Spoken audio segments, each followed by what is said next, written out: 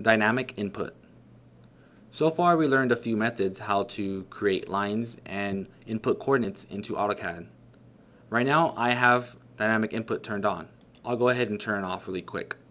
Just for a refresher, we can go ahead and activate the line command, click around by inputting points with the left mouse click, and we can also come to the command line and enter a coordinate, for example 0, 0, and press enter.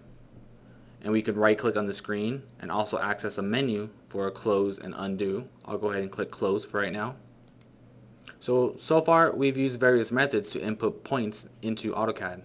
I'll go ahead and delete all this by first selecting it, and then I'll hit the delete key.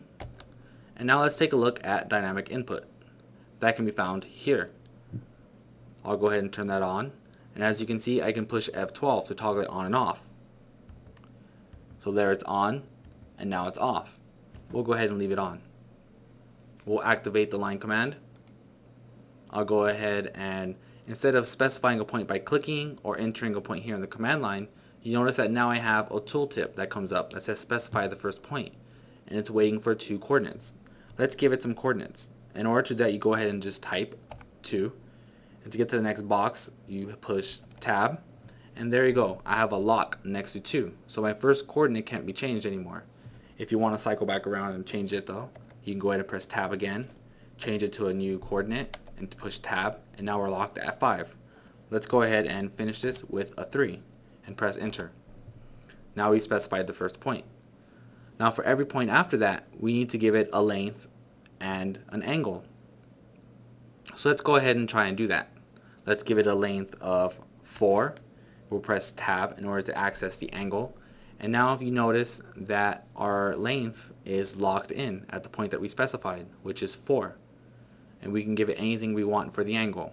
I will give it 30 and then press enter, and there we go. We found our next point relative to the point we first specified. So let's do it one more time, but this time I only know the angle and I don't know what the length is going to be yet. So I can go ahead and jump to the next box and type in 45 and push enter, and there my angle's locked in, and since I pushed enter instead of tabbed, I went ahead and accepted the value that where my cursor was for the length. So let's go ahead and do that one more time. I'll go ahead and push tab to go to my angle. This time I'll put 15, and now in order to specify the length you click or push tab, and now I'm locked in at an angle of 15, but I just need to specify the length of my line. I'll go ahead and give it a length of 5 and push enter. And there you go. I have 3 line segments so far.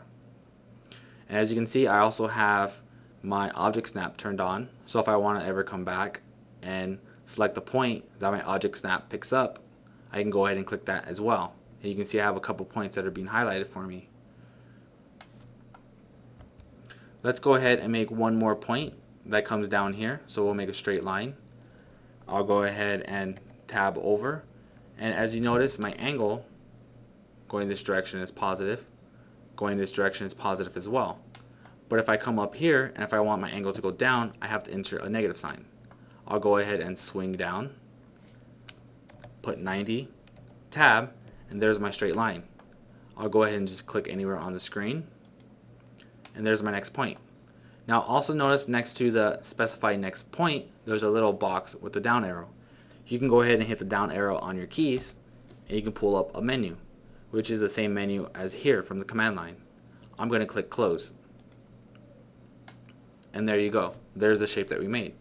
Now we learned how to enter points simply by activating a command, clicking on the screen directly, using absolute and relative points within the command line itself, and by using the dynamic input. For new people, it can also be useful